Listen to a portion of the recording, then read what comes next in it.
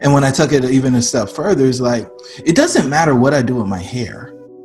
I'm still not going to look like anybody else that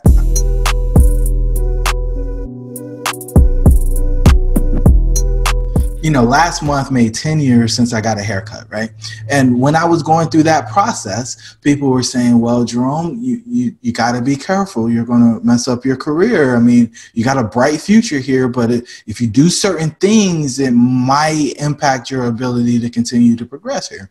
And my thought immediately was, well, what exactly am I getting these haircuts for, right?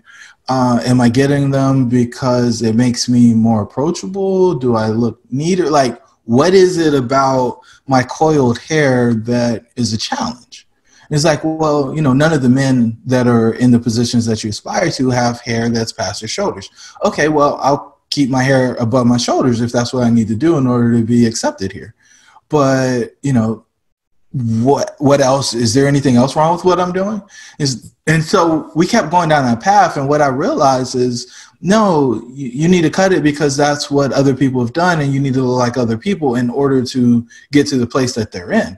And then I started to peel the layers. And at that particular company, there was one African-American executive. And then there were two.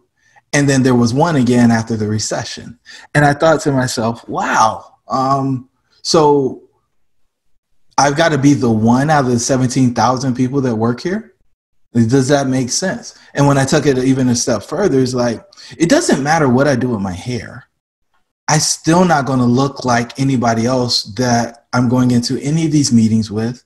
So what difference does it make if my hair is long, short, whether I have hair on my face or don't? Like, none of those things actually matter. What matters is my character and the value that I bring to the table.